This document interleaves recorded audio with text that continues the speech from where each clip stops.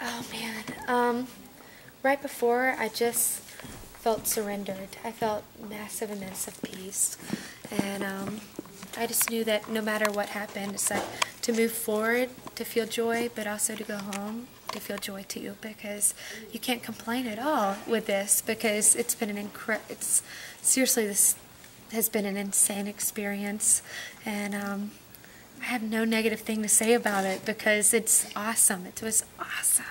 And it was an adrenaline rush, and it was a taste of my dream, you know, a taste of what I know I was meant to do, and I know there's so much more to come, you know. And so. Week after week, you've been saying how much of a healing thing it is for you to perform and just be emotional. What's the most valuable thing do you think you'll take away from this, where like years from now you'll look back? Gosh, that's a good question. Oh man, to be confident in myself, you know, and to be myself always. And you know, so for a long time I've always heard a compliment and let it go out my ear, but I've really here just learned to really just keep loving myself, you know, and that's been something that's been really deeply beautiful, that I'm really grateful that I've learned and grown with and in my heart. So. Well, that's the most important thing. That's right. What's your next step?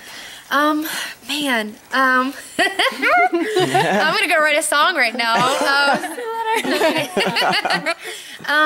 Oh gosh, so before the show started again, I packed up all my stuff from my studio apartment in Memphis, Tennessee, and have it all in storage. And I've been planning before I even tried out for the show and everything to move to California this upcoming summer. So I think that's what I'm going to be doing, and I'm going to be writing music, and just any open door that opens, I'm just going to walk through if it's the right one, you know, and just be open and just keep trying every day, because that's all we can do, you know. So, well, live close to the beach.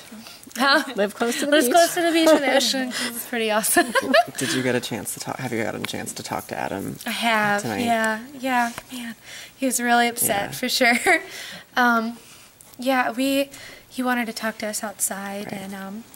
And for this performance and everything, like for the live rounds, I've basically chosen all of my songs with collaboration with him. Right. But for this one, he chose it for me, and I know he was feeling really bad that I was going home, and without him having to even say anything, like I told him, you know, like, please don't feel bad, because this song has really helped. I've never worked so hard in my life on a freaking song. As simple as Gautier sounds, like his phrasing is wow. It's awesome. Yeah. But I told him it challenged me and it stretched me, and I thanked him for that, you know, and for everything, mm-hmm. and to not feel bad. And I know he wants to stay in contact, which is awesome. He's a really good freaking person, and I'm really grateful to know him. So. Good. You talk